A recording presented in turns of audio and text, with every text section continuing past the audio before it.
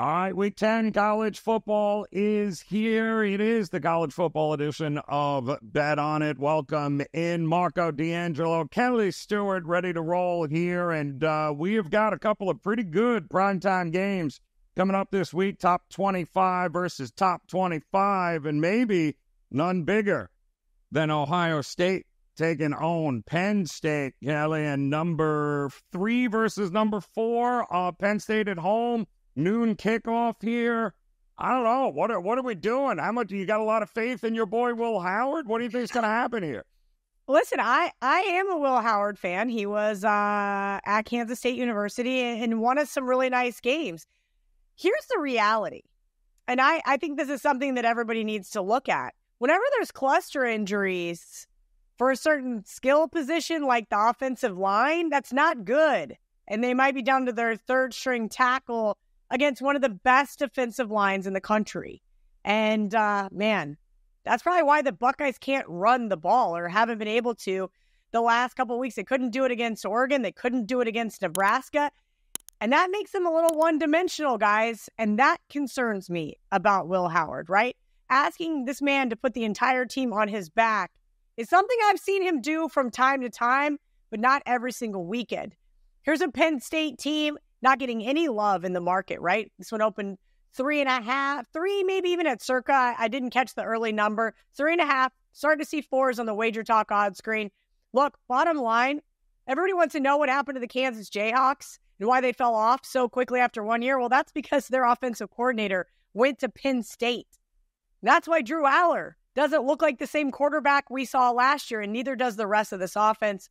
I was kind of surprised by the total here, but it's tough. It's a really tough matchup. I think it's going to be one of the best games on the weekend. And so I can't pass, right? Because if I pass, you guys are going to come in the comment sections and yell at me. So I'm going to do what I always do, and that is take the underdog and make a case for Drew Aller and, of course, my guy, James Franklin. We've had such a troubled relationship over the years. We get along, and then we don't, but we get along when he covers spreads. And we know that's one thing that he loves to make sure that he's done in his last 10 seasons in Happy Valley.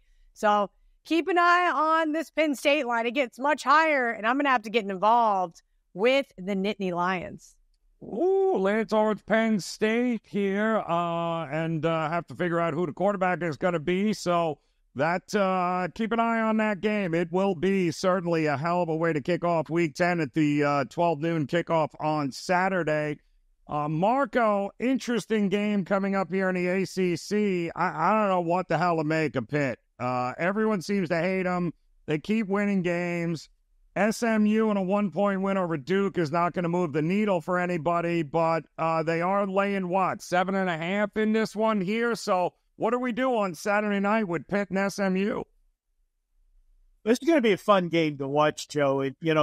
Pitt's not getting a lot of love. They're undefeated, and yet they're still only ranked 18th in the country, and they play in a Power 5 conference. But let's be honest. I saw something last week involving these two teams to end up playing one another next week that I don't think I've ever seen. You had Pitt +5 in turnovers, and you had SMU -6 in turnovers in their two games, and yet both teams found a way to win. Let's talk about the Pitt win last week. First of all, it was a Thursday night game. We know how tough it is for road teams to go in on those Thursday night games, play those weekday games. The crowd's riled up. Plus, it was an emotional night. Larry Fitzgerald was back in town. They celebrated him being inducted to the College Hall of Fame. So it was the perfect setting for Pitt. But even with that said, I thought Syracuse was the right side in that ball game, and they probably would have been if their quarterback didn't throw 5 interceptions, 3 of them being pick sixes. And what happens? You've got Pitt scores 41 points on just 217 yards of offense. Now, let's look at SMU. Last week, they were playing their 3rd straight road game, and they ended up as an 11-point favorite, beating Duke 28-27, escaping with a 1-point win. Part of it, you can say, hey, they were looking ahead to this showdown. pretty much felt they would be looking at two teams that are unbeaten, looking at this one. But when I look at this one and I say, SMU has one loss, but it was, a good-looking loss. This is a spot where they had 6 turnovers, and they still found a way to win. You do the math, you were -3 in turnovers, and you're going to lose close to 90% of the time. 6 turnovers, you're not even supposed to be close in the game, and yet they still found a way to win, and they did it putting up a ton of offenses. They had 469 yards of offense, giving away 6 possessions. I look for Pitt's defense, who has played well in recent weeks, but this is the best offense they have faced all year. If SMU doesn't turn the football over, they are going to run wild over Pitt, and they are a balanced attack. They can run the football. They can throw the football. Pitt hasn't seen an offense anywhere close to this all year. And what my concern is that when Pitt falls behind and has to force the issue, in the passing game has not been good the last few weeks, they are going to be in big-time trouble, and it's going to be them that are throwing the interception in the possible pick 6. I'm laying it with SMU. You know I love my Pittsburgh teams, but I love money more. And my money's on SMU minus the points. I got them 35-23. I know you love your Pitt Panthers there, Marco, but at some point, this has got to come home to roost here. Why not this week here against SMU? All right, we got another primetime game here, one in which, I don't know, call me. This is the strangest line of the week here, as everyone's new favorite team, Texas A&M, is on the road taking on South Carolina. And this opened up -4 for A&M. We're seeing now the money come rolling in on South Carolina. 2.5s and even 2s are in the marketplace right now with that low total of 44, which was also bet down here. This is interesting here. Maybe, just maybe, a letdown spot here, the market is thinking, for the Texas A&M Aggies after they, 31 points they dropped in the second half against LSU. The problem here is that we've got a Mike Elko team that's 1-4 against the number versus unranked teams this season. When you look at South Carolina, well, they've done a pretty good job as an underdog in SEC play here. 4-1 against the number in their last 5 in that role. This is going to be coming out of a bye now. They have an opportunity to be rested at home, catching points in a primetime game. Boy, oh boy, this it feels like the market, they just want you to bet Texas A&M. I wouldn't at all be shocked if not only does A&M lose this game after having to go to a quarterback change last week with Marcel Reed, but it would not shock me if South Carolina does what it's done a number of times over the last couple of seasons, and that is absolutely show up and show out here in front of the home crowd at a night game. Don't be shocked if South Carolina pulls off the upset here against Texas A&M Saturday night. Time to talk a little gold here with VR. And, Gianni, it's kind of crazy, but yet here we are, week 10 of the college football season. Early week action so far. What have you been seeing in the markets? Well, early on during the week, already a losing bet for the betting syndicates. In fact, Texas State got steamed multiple times at -3. I even gave it out to my subscribers at -3, I think -120. And the sharpest shops closed that Texas State at -5, but they just didn't get there. So started off the week with a loss. At least that's what most of the wise guys did. Now, heading into the weekend action, some of the primetime games that are most meaningful that everybody's looking at, here's some of the sharper sides. Talk about the Michigan State and Indiana game. Lot of sharp money on Michigan State. The reason that line hasn't moved significantly is Indiana love from the betting public. I think most of the bettors think to expect the regression from Indiana. It's just unsustainable to keep playing like that. So taking the 7.5 in the Indiana side. Also in Penn State. Penn State against Ohio State. Anytime that line is going to 4, somebody's reached out and said, grab the 4 on the Penn State side against Ohio State. And the under at 47. Now, talking about Ohio State, I personally think they're the best team in the country. I know I got a lot of pushback for that, especially from their Oregon fans.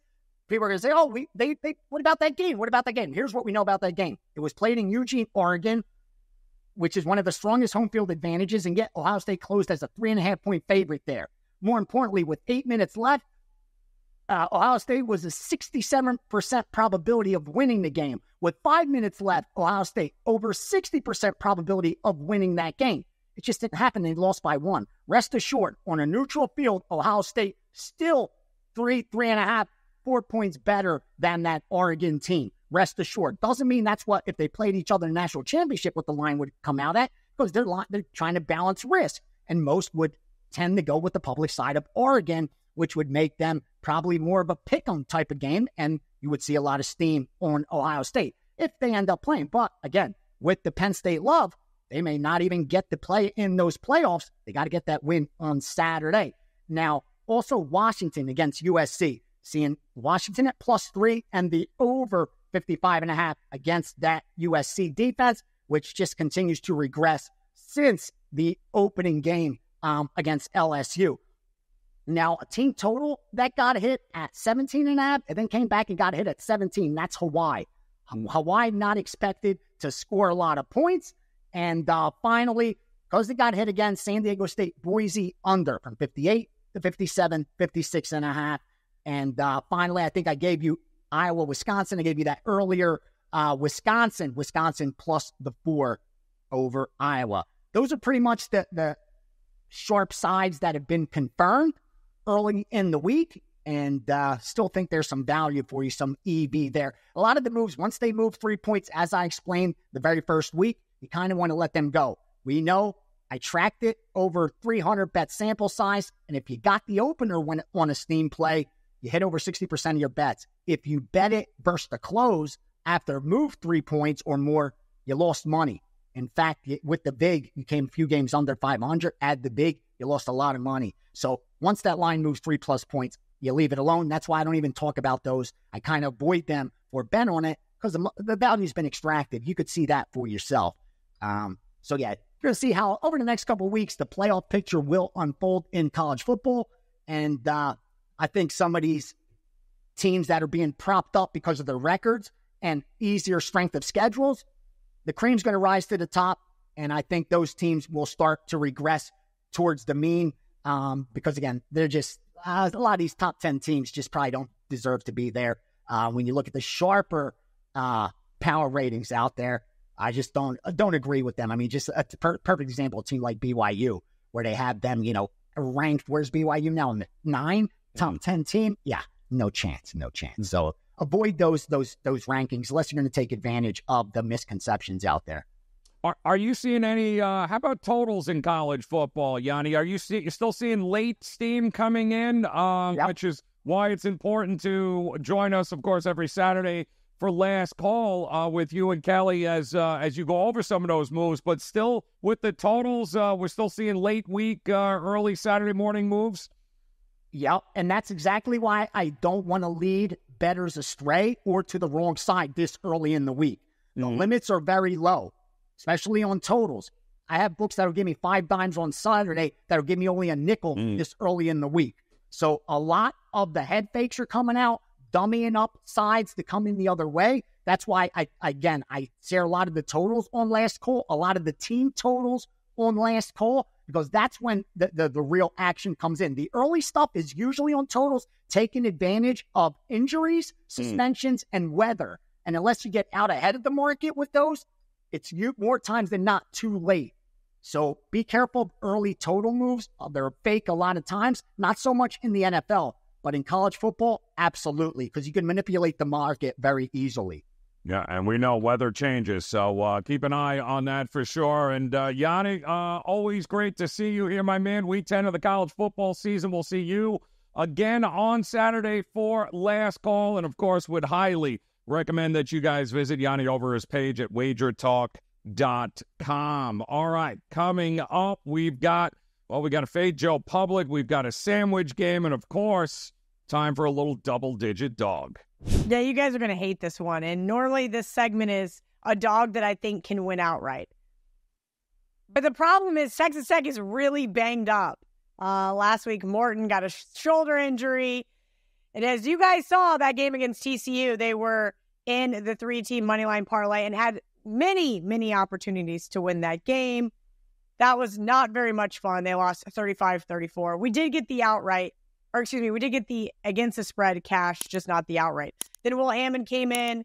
He looked all right. So I feel like they're fairly on even playing fields, right? There's not a big drop off from Morton to Hammond, but keep in mind, little asterisk there, right? Tech averaging a little over 38 points a game, but their defense, as I said last week, is awful. But God, I'd like to think that they can run with Iowa State here. Now Iowa State is off a bye, sitting at 7-0. Everybody's talking about them winning the Big 12, and they very well could. I'll say that much. This offense also looks great, but the caveat here is they have one of the best defenses in the league. So keep an eye on it. I like whether it's Hammond or whether it's Morton. I like Texas Tech here. I do think Iowa State's defense is going to be a problem, but this is too many points. This is insane. This one opened, what did I have earlier? Like 12.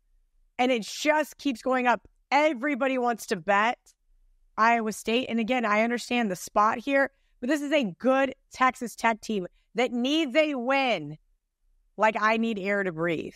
Last week, hopefully didn't take too much out of them, and they go and put up a big fight this weekend in Ames. Yeah, that's a big, big number there for an Iowa State offense to cover there against Texas Tech.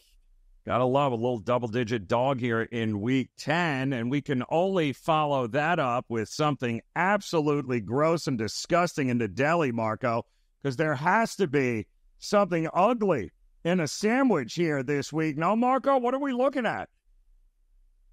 Oh, I'm going to give you a good sandwich, maybe a little pork cutlet here from Iowa. We're looking at an Iowa team that I just absolutely love the spot that they're in.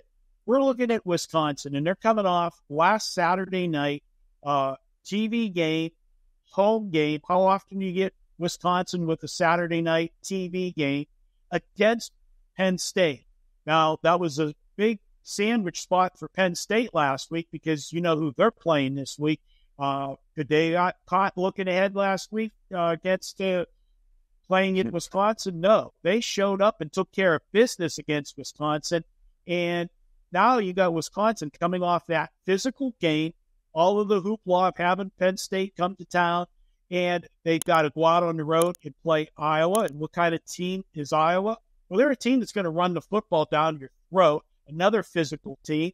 And I just don't see Wisconsin having to play two physical-type games in a row. West Virginia pounded the ball at Wisconsin 35 times for 173 yards last week. I just don't see it. And let's look at the second half of the sandwich. Now, I will note, so you don't tell me on X or in YouTube, but they don't play them for 2 weeks. Yeah, I get it. Next game, they got a bye week. Then after that, they play Oregon. You're talking about you played Penn State last week and Oregon on deck, and that'll be the first time playing Oregon in conference play. I just don't see Wisconsin being totally focused for this game, being up for it. And since you've already got 3 losses, all of those, big goals are gone. You're just happy to be bowl eligible and find out where you're going because you're not going to be playing for the playoff series. You're not going to be one of the 12 teams. I don't see them here. Iowa, different story. They still got a lot of stuff in play, and I like this defense. I think they shut down Wisconsin. I'm laying the points with Iowa. I've got to win in this with 27-17. Low scoring, typical Iowa fashion, but I'm going to bet on the Hawkeyes to get the job done defensively and get me enough points to get me the cover over a wore-out team, Wisconsin. All right. Iowa getting it done. Wisconsin, very disappointing fourth quarter in that game last week against Penn State. Would have loved to have seen them get it going here, but And in fact, I think they were our fade Joe Public play last week with Wisconsin getting all those points. This week, we are going to fade Joe Public from a total perspective here. And we're going to take a look at a game that our good friend Ralph Michaels will speak to as well. And that is Nebraska at home taking on UCLA. And this number opened up at right around 42.5, 43. And boy, it just keeps getting bet down. We're down to about 40 now at Nebraska in this one. And I'm sorry, this is just far too low a number. And I get it. You look at Nebraska's offense, hasn't exactly been lighting anybody up. You look at UCLA and you're going, can we really trust them? And I think the answer is yes, we absolutely can. This total is such a low number, especially for a UCLA team with Garbers who just went on the road and absolutely lit up. And I mean lit up a pretty decent Rutgers defense for 383 yards in the air and 4 touchdowns. Nebraska's secondary has not been great by any stretch of the imagination, and I like what UCLA did. They used to be, or tried to be rather, a very big rush-heavy offense this year. And then they realized, wow, we suck and we can't rush the ball at all. So what did they do? Well, they've decided to let Ethan Garbers start throwing the ball, and it's actually been working. We've talked about UCLA. I love a team that has gotten progressively better each week. You're starting to see that progress. And I think for sure they're going to be able to go into Nebraska and take on a team that I think has a good shot at losing that Ohio State game twice. I mean, they had Ohio State. They had that game won. Couple of terrible calls one way or the other. The pace of this game will not be extremely quick, but I don't think it's going to have to be. I think Dylan Raiola has all the talent in the world, the freshman. I can tell you this. He's also played much better, like freshmen usually do, at home in Lincoln than he has out on the road. And I definitely think Nebraska is going to have an opportunity to put some points on his board, but so are the Bruins. I think this number has gotten to a point now where it is time to fade the public move. Everyone's thinking under with these two teams. I'm thinking over with UCLA, Nebraska at 40 coming up this Saturday. All right, there he is, the Penn. Ralph Michaels ready again here, week 10 of the college football season. A little TNA. Ralph, I can't believe we're here at week 10 already, but I love this game that you have circled for us. Talk to us about Nebraska taking on UCLA here this week. Joe, we may be able to steal your segment. And is Ralph High backing UCLA? No, I was not. I was actually pretty sober when I made this decision, but I can understand that question. Listen, me blocking for Joe on the offensive line might be able to get the average team 2.5 yards per carry like UCLA is averaging this season. But what I saw at the win at Rutgers was them opening them up. Ethan Garbers, who has a horrendous start to the season, is now passing the ball better. In fact, he had a 4-9 ratio his previous 5 starts. The Rutgers game, yes, the Rutgers defense is not Nebraska's defense, but he did have a 4-0 ratio and finally looked like a starting Big Ten quarterback. UCLA has played the tougher schedule. They've played the number 13th toughest schedule year to date. And even in conference play, they've played a much tougher schedule than Nebraska. In fact, 21 spots better. In my rankings, Nebraska's played the number 20th toughest schedule. UCLA's played the 20th toughest schedule. Nebraska's played the 41st. But UCLA is actually better in yards per game diff in conference-only games. The reason they've had such an ugly stretch, they're -6 turnovers in conference play. One thing UCLA does do is play very slow. They're number 132 in plays per game ran. So we're going to have a low-scoring game with 2 poor offenses and a very running clock in this game. When I look at the situation, that does take me to the UCLA side. When you have conference away dogs of 3 or more, with a total of 45.5 or less. So we're excluding game 12 of the season, the rivalry week. Away dogs of 3 or more with a low total since 2006. Finally playing those teams, you've gone 4-11 and 285, 59.1%. In the NFL, teams off a bye aren't always a positive situation. But when I went and looked at teams off a bye since 2009, when you are playing a conference foe and you're an away dog with rest, you've covered 55.8%, over 550 games of sample size. If that same team is later in the year from game number 8 or later, that number goes to 59.7%. And finally, conference away dogs of 3 or more with rest from game 8 on and a total under 61, 94 ATS wins, 51 ATS losses, 65%. And lastly, Nebraska against conference foes this year, averaging just over 300 yards per game and only 18 points per game. I'm getting 6.5 points in a slow-paced game with a rested team against a foe who played an AP top 5 team to the buzzer last week. That is a negative situation as well. UCLA gets it done, or the second straight week. Oh, I love it. Nebraska, UCLA this week, little TNA. Ralph, what do you got going over on your page at Wager Talk here for this week 10? You know, college football totals have been doing well. I have yet to have a 5% college football total. I've got 2 games circled, which I may pull the trigger on. So look tonight or by Thursday morning at the latest for a 5% college football total, my first of the year. What we're talking about, Ralph. All right, crush it, my man. It is time for us to talk some best bets. All right, no better place to start, Gelly, than with this is an interesting game coming up this weekend for a best bet. No doubt a dog getting points in this one, and boy, oh boy, I kind of like this on the money line as well. What are you looking at for a best bet this week?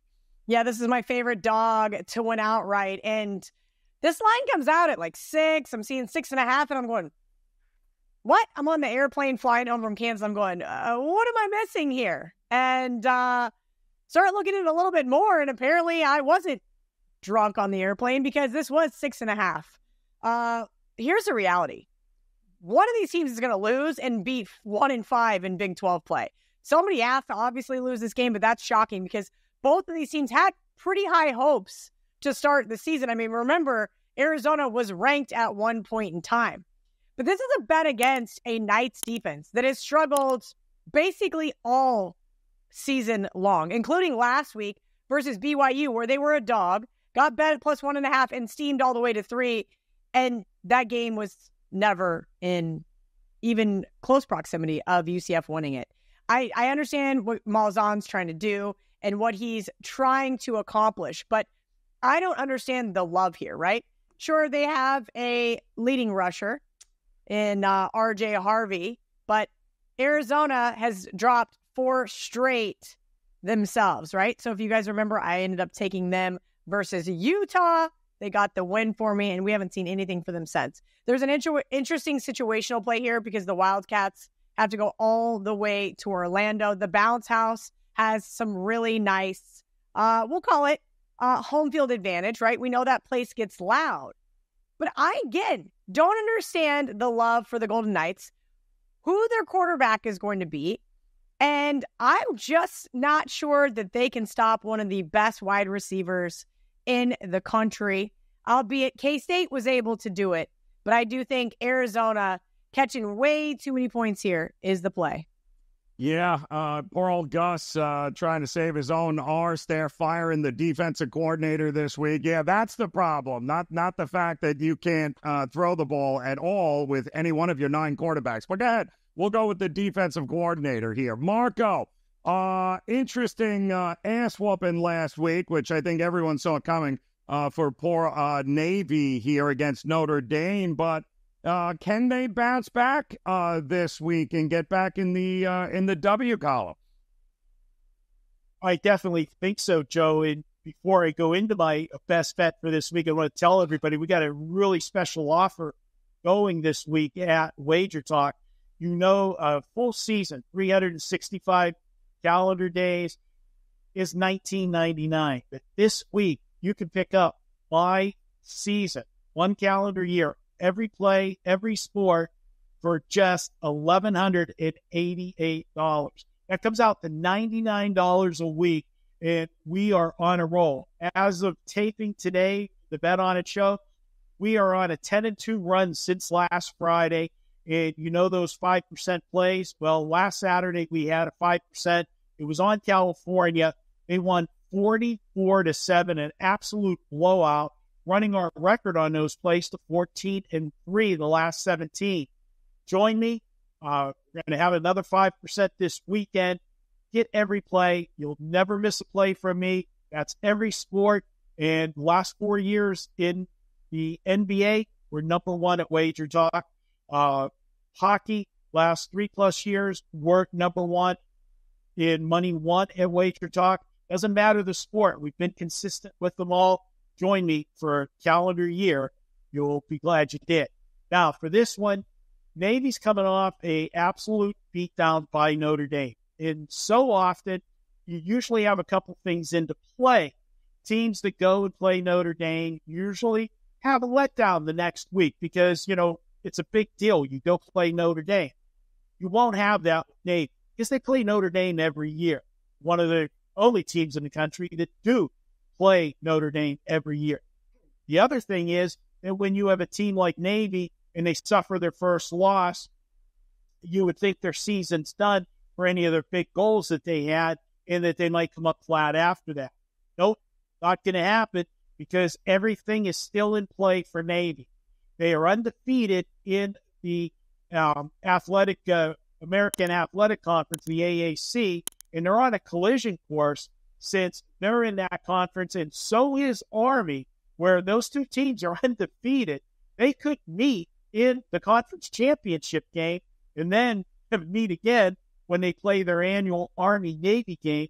And the team that comes out of that might just find themselves one of those magical 12 bids for the playoffs. So everything is still in line for them.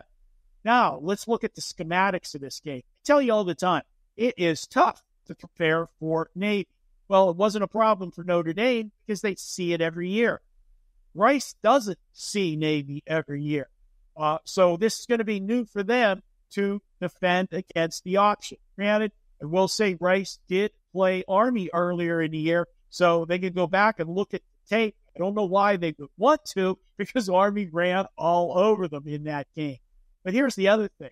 You think things are going to be a little hectic down in Houston this week in Rice University? They fired their coach on Sunday.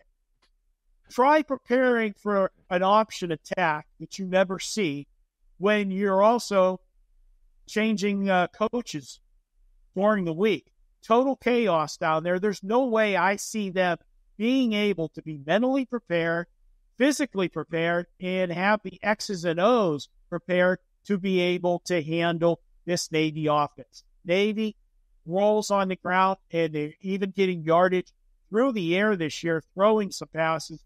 Last week, 6 turnovers against Notre Dame. Just scratch that because prior to that, you got to go all the way back to the first game of the season to see a single turnover from this team. They had only 2 turnovers for the year going into that Notre Dame game.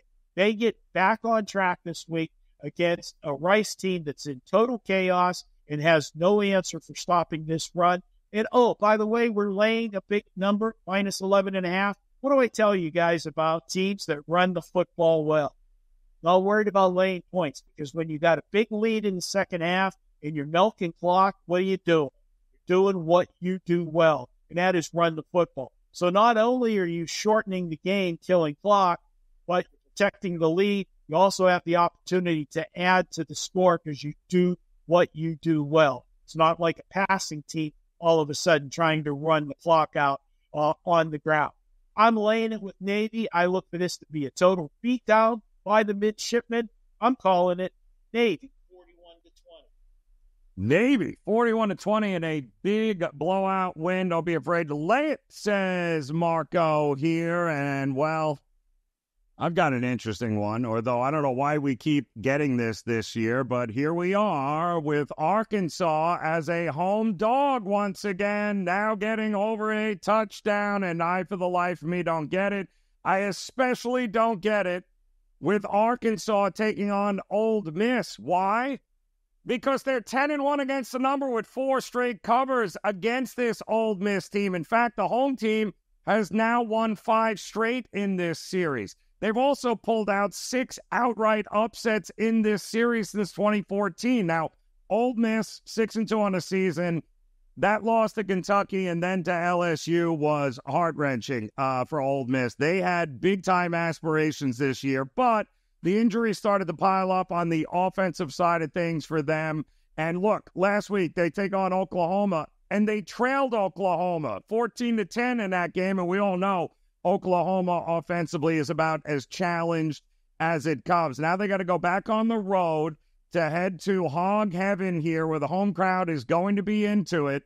And Pittman, head coach for Arkansas, says that his number 1 wide receiver, who was a late scratch last week, Jaquindon Jackson, will be back for this game. That's great news for Talon Green, who should have no problem finding opportunities here to be able to throw the ball. Listen, getting over a touchdown at home in this spot, you got to love that with Arkansas. They have proven time and time again, especially against better competition here, that they are going to be a tough out. We've seen Ole Miss in this spot as a road favorite against LSU. What happened? They lost outright. Now they're again a road favorite against Arkansas. I don't know that they'll lose outright, but there is no way that I am not backing Arkansas getting over a touchdown in this game against what should be a pretty fun game to watch. But I do think it's going to come down to a final possession. I'll take the 8 points. I'll take Arkansas, especially against Ole Miss, because it has been that profitable over the years. And there you got it. We got best bets for a Week 10 in the books. Don't forget to visit and take advantage of Marco's opportunity. Partner with him for 1 year across the board on his page over at wagertalk.com. And don't forget to hit that like button, hit that subscribe button, become part of the Wager Talk TV family, because you don't want to miss, the NFL edition of Bet On It, where we swept the board last week with best bets. And I'm sure we're looking to cash a few more this week. So on behalf of Kelly and Marco, guys, we appreciate it as always. Thank you to Ralph Michaels and to VR. Make plans to come back and join us again for another edition of College Football Bet On It. Until then, check out the video on your screen right now for more game previews coming up in Week 10 of college football.